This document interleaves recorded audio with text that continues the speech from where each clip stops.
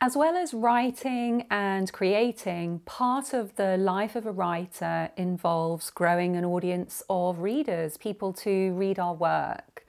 Now, this whole idea of writing and creating and growing that readership, it can become really challenging when we start to get impatient and we start to take action to try to make things happen really quickly, to make sales happen really quickly, to make our readers grow really quickly.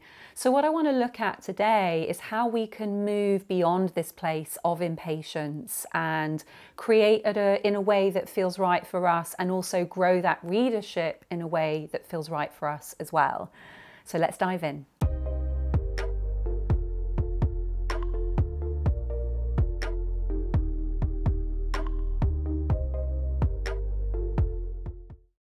I totally understand impatience. I haven't come across a single person who hasn't experienced it in their journey as a writer or an entrepreneur. I often experience it myself, and for me it's always a reminder to come back and do deep personal work. Because here's the thing, the irony is, if we are taking action from a place of impatience, we are actually going to slow down our results. And it's so interesting because we see so much content online that's saying how to grow a readership fast or how to get sales fast. And so, yeah, it's really understanding that we do want these things quickly. But here's the thing, if we're acting from a place of impatience, what we're doing is we are fixing ourselves in a place where we don't believe that we can be rewarded, or we don't deserve that we can get reward. And that's often because the reason that we feel impatience has an element of what I might refer to as suffering. And so we're suffering from something. We might be suffering from not having the sales that we want to have, or we might be in the life of a writer, we might be suffering because our writing is not progressing as fast as we want it. Maybe we're another year has gone by and we haven't finished our book, or we might be suffering because our audience online is growing really slowly. And an element of that suffering is that we don't have what we want. We don't have the sales that we want. We don't have the life that we want.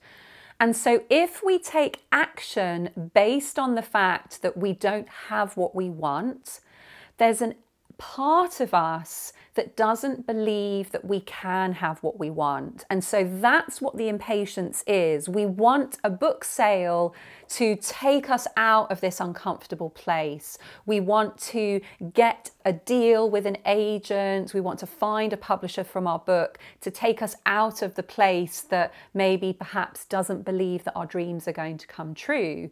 So you're getting a sense that the bottom line with this experience of impatience is not being happy with how things are.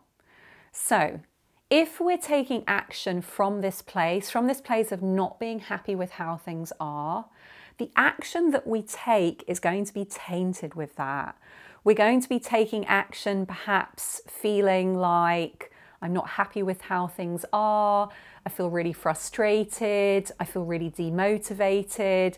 And so just listen, if you're taking action from a place of frustration or lack of motivation, it's going to really color the action that you're taking. And often when I'm working with a client around impatience, or I'm working with a client who feels that their readership is growing really slowly, and we dig into this frustration or this impatience or this suffering or this lack of happiness, what we actually find is that they're not working in the way that they want to be working. They're not taking the specific action that they need to take in order to really connect with their readership online, or in order to really have meaningful connection that's going to bring about that growth in audience. So how do we start to undo this? Well, really coming back to the absolute basics. So when I'm working with a client in this area, and it might be a writer, it might be more, I work a lot with entrepreneurs, and so it might be someone who's selling services, maybe as a coach, or they might be a writer, but they're selling courses or services as a writer. So what we really come back to is actually how they want to be feeling. So that's the beautiful antidote to impatience. So rather than trying to take action and make something happen really fast to cure that feeling of impatience, we simply actually really focus on how they want to be feeling. And so what I'm teaching people is that you can have that feeling without having to have the book deal like yesterday or double your readership in 24 hours, which is impossible. And we know deep down that that is impossible, and that often exacerbates the impatience, and it often leaves us really not wanting to take action because we think, well, there's no point taking action because what I want to get from this action is impossible, so it's futile. I'm going to simply lie on the sofa and tune into Netflix instead because that feels like way more satisfying in this moment. So come back to how you really want to feel. Think about your life as a writer or your life as a creative. How do you want to feel about the work that you're doing? Like really, truly on a day-to-day basis. How do you want to experience your readership? Now, my friends, these are simple questions, but they're not easy questions to firstly answer, and they're also not easy to then step into that place of transformation. So you're always watching out as you're exploring these questions. You're really staying with the body, you're really noticing the mind, and you're really becoming aware of your experience. Because, for example, I might say to a client who's in a place of frustration, how do you want your day-to-day writing life to be? And immediately they're like, I don't know, like I want it to be different. I don't want it to be like this. So you can sense they're still experiencing that frustration. So again, if you're asking, how do you want your readership to be, but you're noticing that the answers are perhaps tinged with a little bit of anger, tinged with a little bit of like, what's the point? Or tinged with the, I don't even know.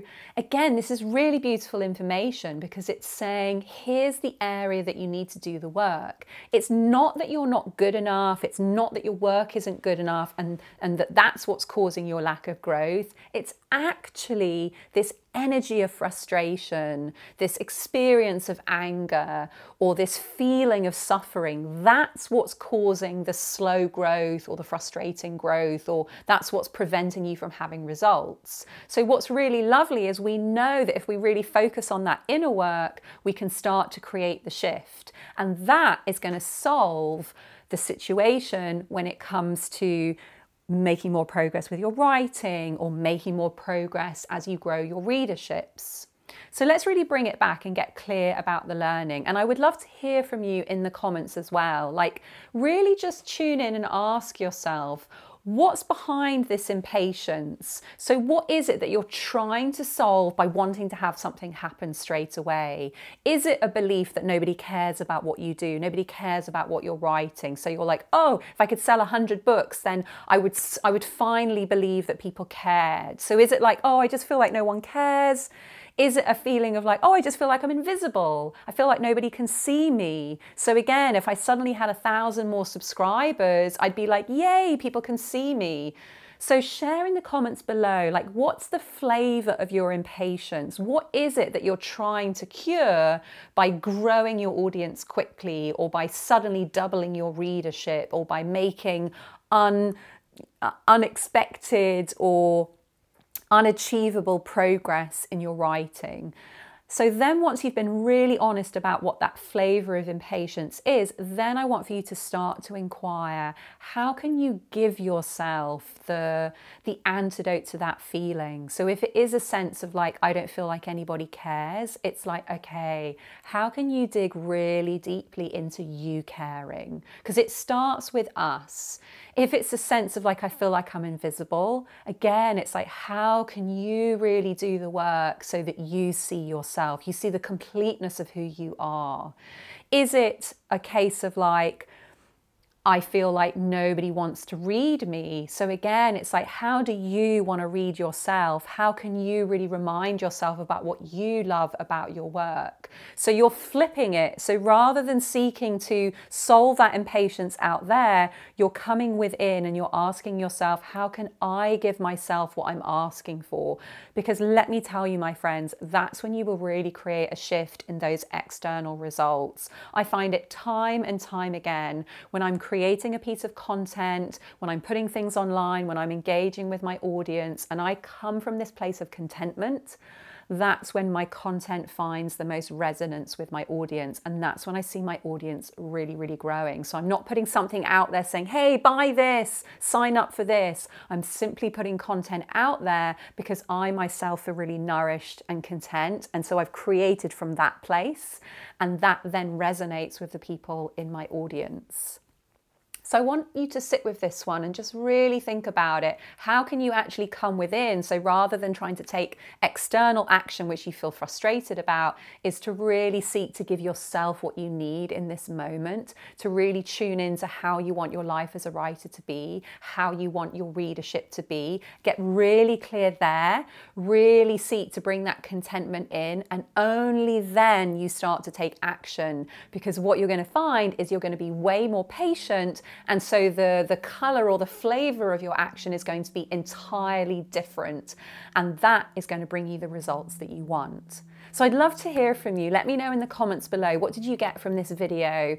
What do you have a sense of in terms of your impatience? And also, if you haven't yet joined the Write No Matter What community, come and find us. We're based mostly on Facebook. I do live interviews, I do live talks, and I'm sharing inspiring, fresh content that I don't share on my YouTube channel to really support writers, entrepreneurs, creatives to live the life of a writer that they really desire. You'll find a link to the free community below. We would love to have you join us. Great to share this one with you today. Wishing you a really beautiful week, and I'll see you in the next video. Take care.